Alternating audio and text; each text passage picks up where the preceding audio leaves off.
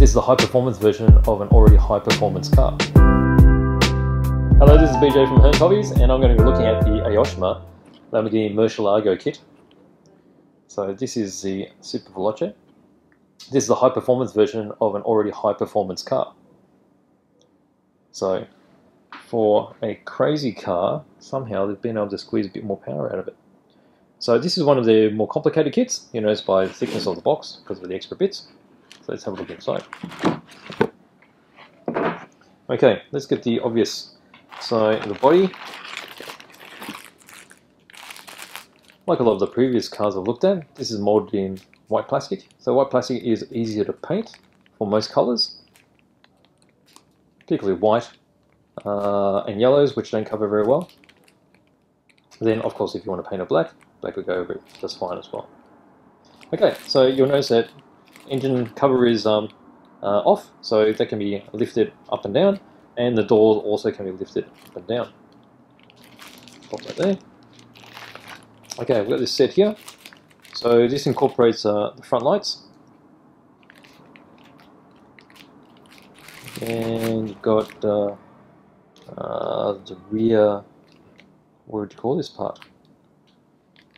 I guess the back end of the car. You can just sort of see, with the real car, this would be covered in mesh, so you can just see the radiator fans in there.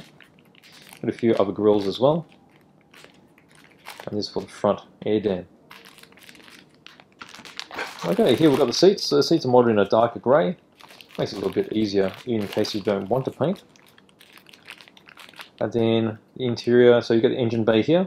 So it's got the top section of the engine bay. This fits just underneath the bodywork. So you've got this part here, which will fit across the top. You've got the engine block that'll fit inside here, and you've got the cam covers just there for the V12. Okay, got all the clear bits. So quite a few clear bits, and they're individual because you've got the opening doors. So your door window glass here.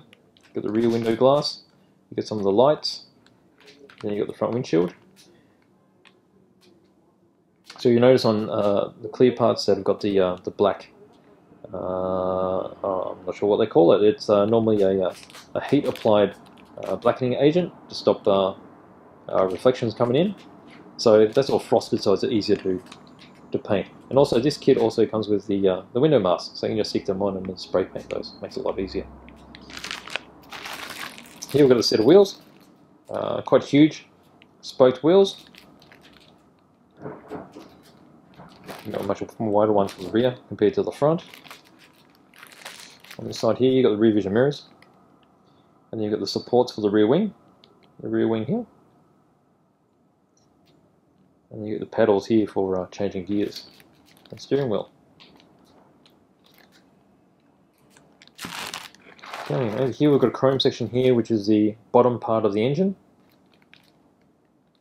So as a four-wheel drive, you've got your the bottom of the engine, so you've got the sump there, you've got the gearbox, and then this is the front end diff with the drive shafts.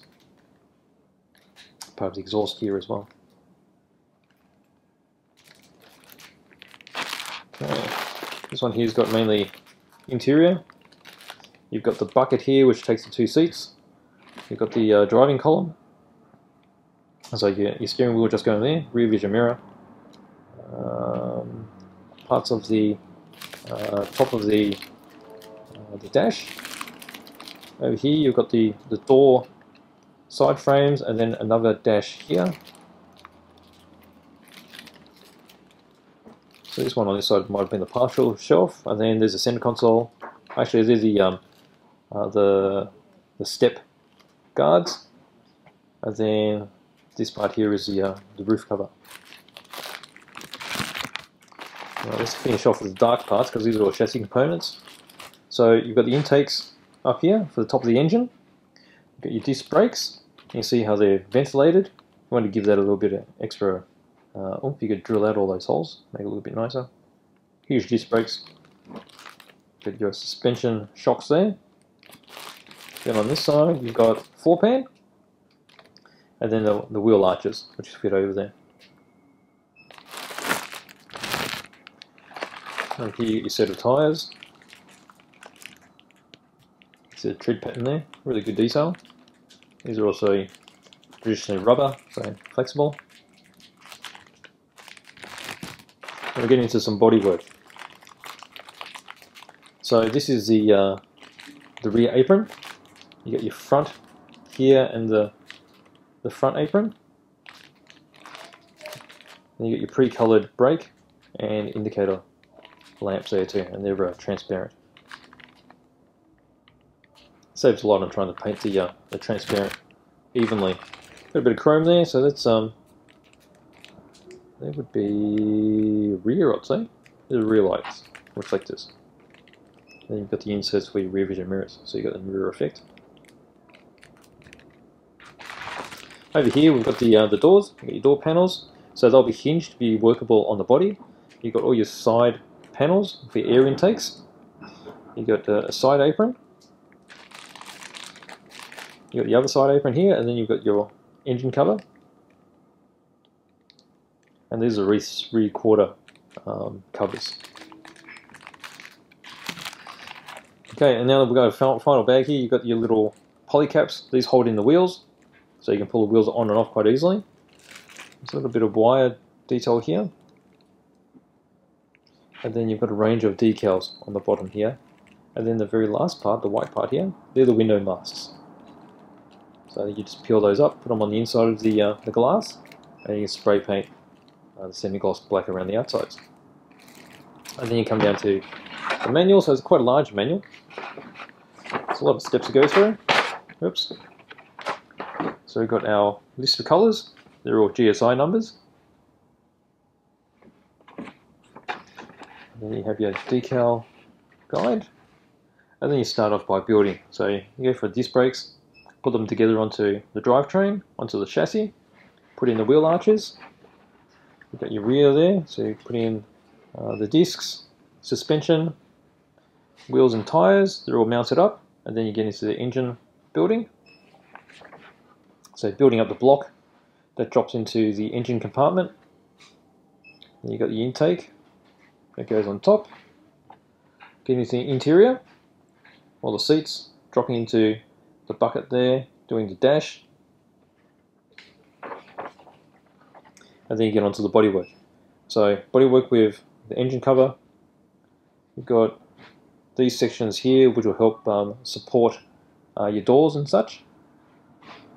Building up all your glass, the rear end with the lenses, and then the apron.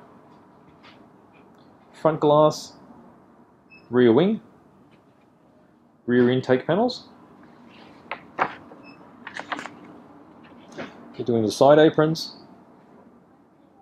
the front headlights, the front nose and apron. Then you've got the lenses here. I guess they're more like headlight covers. They go on.